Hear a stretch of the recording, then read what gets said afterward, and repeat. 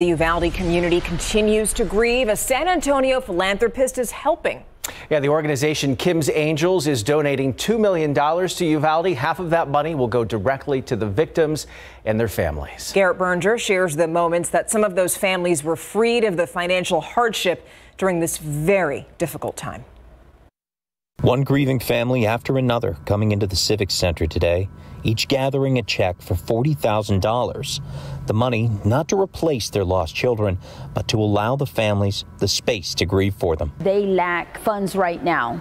They haven't been able to work for at least the last week, and this right here will help to lighten their load. The father of Jacqueline Cáceres said they were laying his 9-year-old daughter to rest today. We weren't expecting this, it's something that's greatly appreciated. The grieving father says his family wants to pay it forward as much as they can. We want to start a foundation as well for my daughter and try to help out because that's the way she was.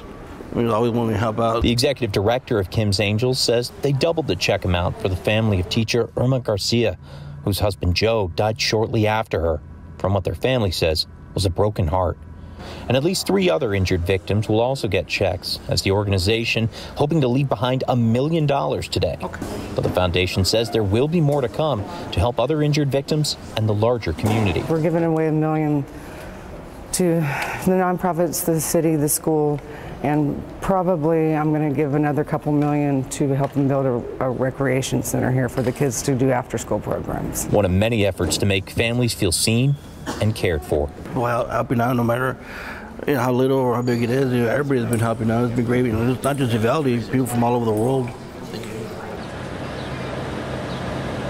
Out at Robb Elementary, there's been a steady stream of people coming to see and observe and even add to this memorial that's sprung up outside of the school. And we've also seen neighbors trying to step up and make sure that they can help in some way. An example of that, we're going to have it coming up at 6 o'clock. Live in Uvalde, I'm Garrett Berger, KSAT 12 News.